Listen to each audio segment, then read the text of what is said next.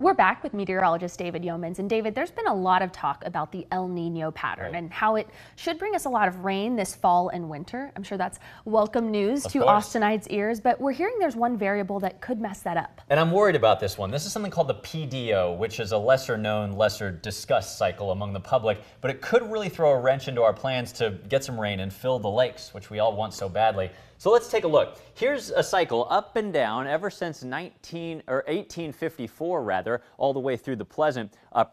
You can see some negative cycles of what's called the PDO, some positive or warm cycles, and this thing naturally goes up and down through the decades, the Pacific Decadal Oscillation as it's called.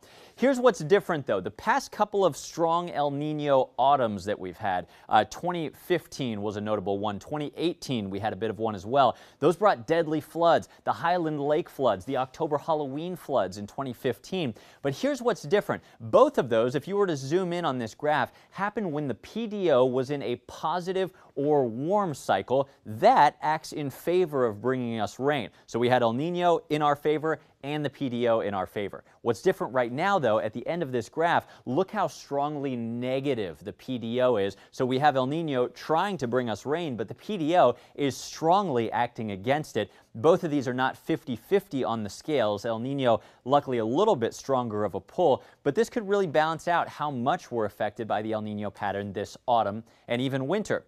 Here's a look at the ocean temperatures that I'm talking about. This is that signature El Nino stripe, red, hotter than normal, equatorial waters in the eastern Pacific. But if I take you just north of there, this cold blob has to do with that negative phase of the PDO I just showed you, and this wasn't there in the fall of 2015. This is really important because between Hawaii and Mexico during an El Nino autumn or winter, this is where the jet stream typically picks up a lot of that heat and moisture from the ocean and supercharges these rain-making systems that come to Texas with this colder than normal blob right in that jet stream charging zone, if you will. Nobody really knows if this El Nino is going to deliver. It may not deliver as much as the past several.